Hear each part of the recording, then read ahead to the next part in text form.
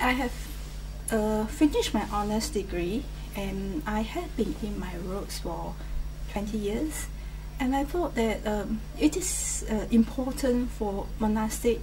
apart from knowing their own religious field,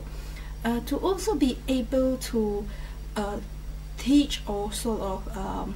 explain Buddhism at the academic field. And also I find that there are lots of teachings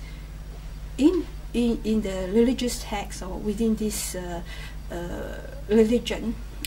we could offer to the academic world, because I think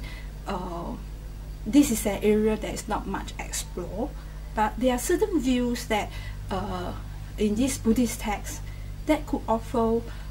to the so-called the Western academia, giving them a new perspective. So I thought